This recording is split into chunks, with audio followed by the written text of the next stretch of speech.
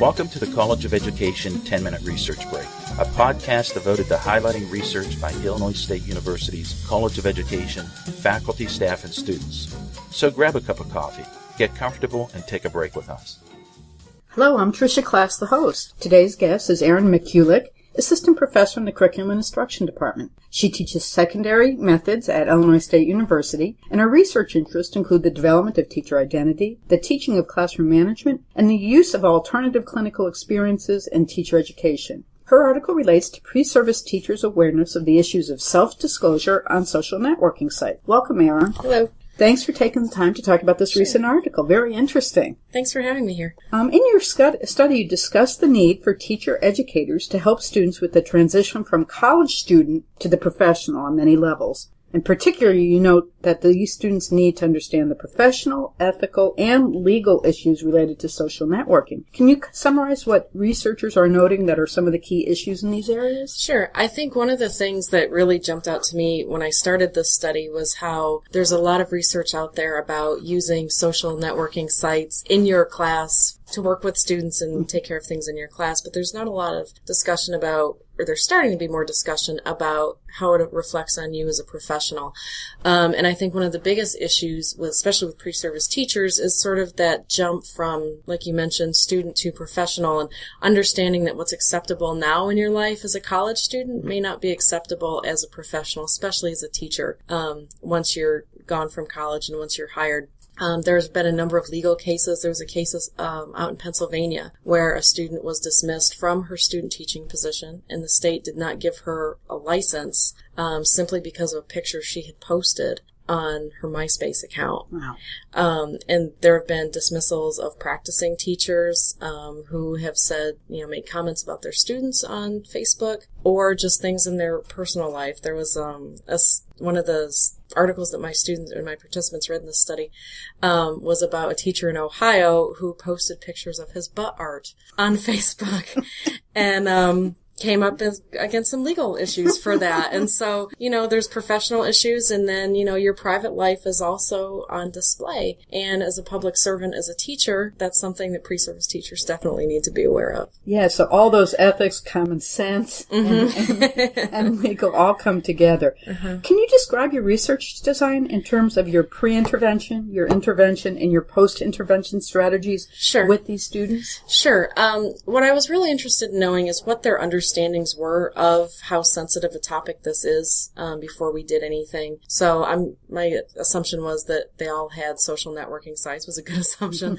And they're in college, and of course there's certain behaviors that we see a lot in college. So I wanted to know pre-intervention what they knew. So I asked them questions about how often they use it. Well, do they have one? What are their security settings? How often do they post? Those sorts of things. And then also with the pre-intervention, they had some Likert scale items. So, for example, social networking sites such as Facebook and MySpace are a good way for high school teachers to communicate with their students. There were 14 of those items.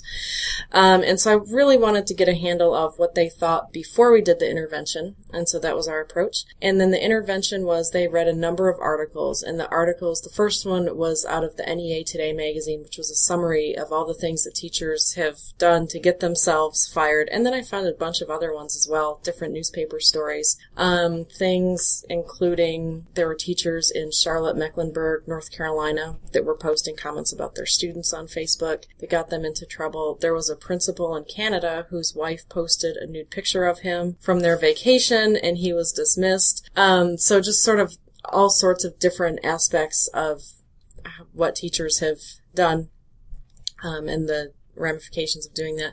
And then the post-intervention was the similar survey, sort of asking, what have you learned from this? What are your ideas about using social networking sites? And the same Likert scale items as well. Okay.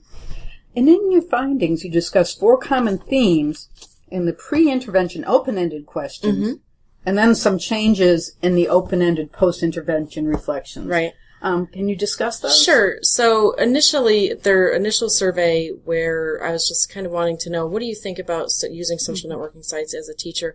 65% reported that they thought it was acceptable as long as they maintained high levels of professionalism. They didn't give very specific details about what that meant, but they knew that they needed a high level of professionalism. 38% of them thought it was okay to use it to communicate with students if they kept a separate page different from their personal one. 37% thought that teachers needed to understand, that there are some issues that can come along with this. So some of the participants had already heard about some things or maybe thought it wasn't a good idea. And then it was interesting, 15% thought it was not appropriate to use social networking sites, period, either with students or that, once they became a teacher, they thought they would delete it because there was just too much risk. So there was some awareness of it, in the pre-intervention, I would say. And then afterwards, 35% of them said that, their ideas really hadn't changed that much, that it was just common sense. But 65% said that absolutely, they definitely had some new things to think about, and they hadn't considered before that something that someone else posts on their page can reflect poorly on them, or if someone tags them in a photo, that can be an issue for them. And what was really interesting in the post-intervention was that 35% of the participants, there were 68 participants total, took action on their page voluntarily. That was not part of the study. That was not part of any requirements, but they went through and deleted photos. They updated security settings. They took their last name off. They made it a little